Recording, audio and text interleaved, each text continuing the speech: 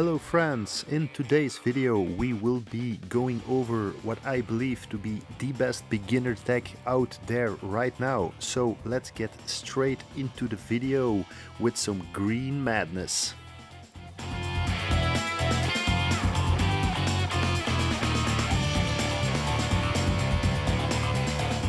Before we get this show on the road, please let me ask you to subscribe to my channel. That would help me out a lot and it will help me to keep bringing you content for the game you love.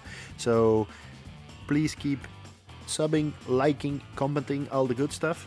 I also want to thank you for joining the Discord like crazy. It's been a crazy ride. It's been a lot of fun talking to all of you. So make sure to join the Discord. You can find the link down below in the description. Now let's get straight into this deck. As you all been seeing lately, a lot of talk about Alchemist. I already made another video about the top tier Alchemist deck. I've been doing a lot of testing with it and I believe this to be the best beginner deck out there right now. What's good about this deck? First of all, no legendary cards, so everybody almost from the start can play this. The only downside, let's say, it's Thunderer. I think you need like 1500 trophies for him, so that's like a little bit into the game, but below 1500 trophies you can basically play any deck. So we've got Alchemist, that will be our main DPS. Remember that, Alchemist is the main DPS in this deck. We have the classic combo between Mime and Priestess. We can use it to trade units quicker, but more importantly for the mana. Then we have Grindstone to maximize our damage to boost our Alchemist. Yeah, again, our Alchemist. And then last but not least our Thunderer. You would expect this guy to be the main DPS, but it's not. He is there basically for his slow and he helps early game with direct DPS. Early game your Alchemist is a little bit slow and the puddles are all over the place, not coming fast enough, and that's why Thunderer is there. And later on when you level up your Thunderers and you merge them into tier 3 Thunderers or higher if you're lucky, you know, the slow becomes important. So that's basically the basics of this deck. Often you learn more from losing than you do from winning, and as you will see, I will lose this game. Yeah, I lose games, I'm not afraid to admit it and to show you guys, so here it is. You can see that my opponent got lucky with an early tier 3, he's got a tier 3 vampire getting extra mana, he's even using vampire and priestess.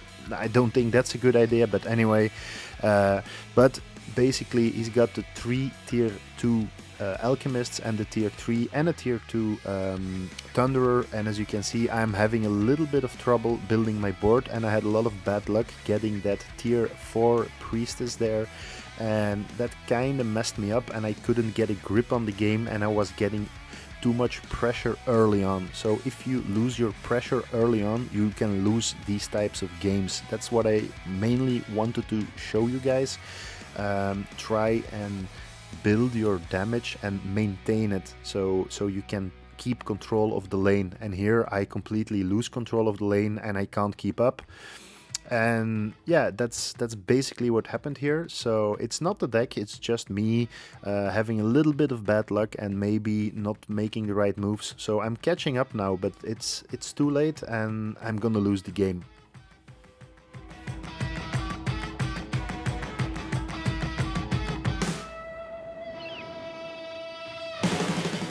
As you guys can see, I'm playing my alt account. I do this to mimic the stats of beginners, so you guys don't think I'm playing my main account with big crit rates and stuff like that to make it more easy for myself. That's certainly not the case. So you can see the stats and everything right there. And now we're getting into our second game with the same deck, and let's find out what is going to happen here. In the second game you will see I'm getting a little bit less pressure from my opponent. He's also using triple DPS characters, so he has almost no utility, never a good idea. And I can slowly build my board, and right away I get a tier 2 Thunderer and I get a tier 2 Alchemist on a grindstone, so that's always good. But what you need to remember from this is just, you know, build up your board slowly and sustain the damage. You have to keep it up right there, and that's how you start building your board. Also, what everybody has to remember about this is the beginner version of the deck. There's also a top tier version, but in that version you have Harlequin, you have Summoner, so you can work a lot better with your mana and you can, you know, be more sustainable. So here you don't have that. This will be slower, so don't expect to have like very high tier units very fast, and you will have to conserve your mana a lot better. So keep that in mind.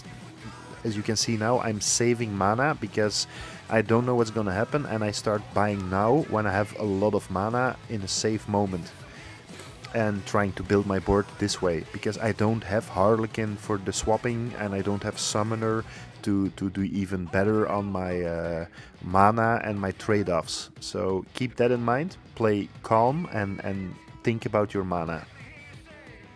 So some viewers have asked me to go a bit deeper into the mana part of the game. So while we watch this, let's do this. So basically there's 3 characters. We have Vampire, we have the Magic Cauldron, and we have Priestess. And later in the game you could say Summoner will also save you a lot of mana. So there's that. But we're talking about beginners here and the early game, when you know, beginner gameplay. So let's go into that. So for PvP, because we're going to talk about PvP here, forget about the Magic Cauldron. You know, I know you can get it to work, and you know, but it's just too slow, and you can have get maximum benefit from it in co-op, but not in PvP. Yes, you can win games with it, so I'm not gonna start that discussion, but no for PvP. Then we have Vampire. Vampire got a nerf like 2 or 3 patches ago. It's not as good anymore, but it's for beginner gameplay still very decent, and you can use it, or you can use Priestess. And especially Priestess together with Mime. I prefer that option because I want to get rid of the units, and with the Vampire, to get the benefit from it, you have to have it on the board, and more than one preferably, so it takes up space, and you know, and the Priestesses, you just want to get rid of them. You can mime them, you can get rid of them, merge, it's all good, and that's what I'm going for. So in the meantime, we won that game, hooray, hooray, but we were talking about mana. So how do we use the mana once we have decided what character we're using? We just talked about the characters, but you can also choose not to use any mana character. That's up to you, but in the early games, in the beginning, I kind of like using the Priestess in this case.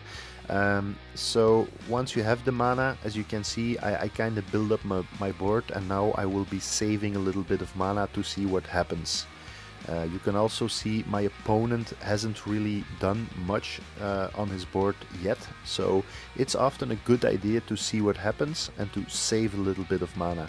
It depends every game, but that's what you want to do, because if you have mana, you can react. Without mana, you can't do much. For some decks or some games, it's more important to use your mana at a certain time. But for this deck, you kind of want to save your mana and to build your board kind of at the right time, but it's not as important. You just want to have enough damage, you want to have enough alchemists, and you want to have them hugging the grindstone as much as possible. So as you can see now, I'm kind of losing the lane a little bit, getting pressured. So I'm still saving because I'm pretty confident, but it's a good time to start building my board, you know. So use your mana wisely. Be conservative in your mana when you need to, but start spending when you have to, basically. So we have only talked about mana in terms of summoning units, but you also need mana to level them up. And as you see, I only gave my Alchemist a tick and my Thunderer, so that's not much leveling up. But you know, I got my board going now, and now I start leveling up a little bit. So you don't want to level up your units too soon, because then you don't have the mana to build your board. So you have to find a good balance. When do you summon units and when do you upgrade your skills, level up your skills? So that's something really hard to answer. There is no good answer or bad answer. It's something you need to learn. So by playing, the best thing I can say is you have to find a balance. Don't go overboard one way or the other. Because if you're like after boss 3, if you can make it that far without leveling up your skills, all of a sudden you will get overrun. So, you know, find good balance. That's the best I can tell you on how to level up your skills and buy new units. Now let's talk about this specific deck some more. So important things to know. It's no rocket science. We all know how to play this game. If you're beginning, I have some other videos that give more general tips and tricks, so go watch on my channel. But for this one, your Alchemist is your main damage dealer. You want him hugging the grindstones as much as possible. The Thunderers, you know, they help in early damage. Like, if you watch the video right now, that's the point where you want your Alchemist to take over the most part of your damage, and your Thunderer will go more to the back and become more of a slowing unit. So that's that, and yeah, as you can see, we already beat him. But that's important to know. So right now you can see a beginning of the game.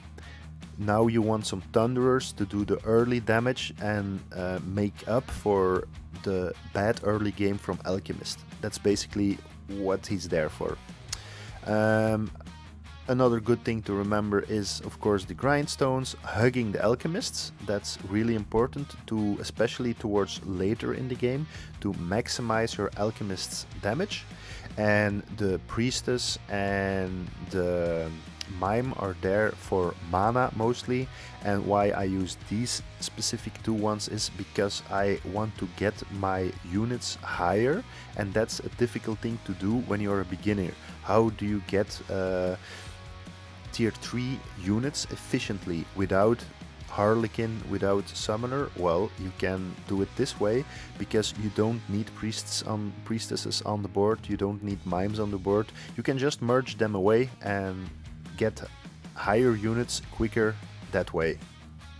Okay, it's that time of the video where I go quiet. You guys can enjoy the rest of the video, enjoy the music. I hope it was helpful, you learned something, I hope I covered everything, and there's nothing left for me to say. So I hope to see you guys soon on the battlefield.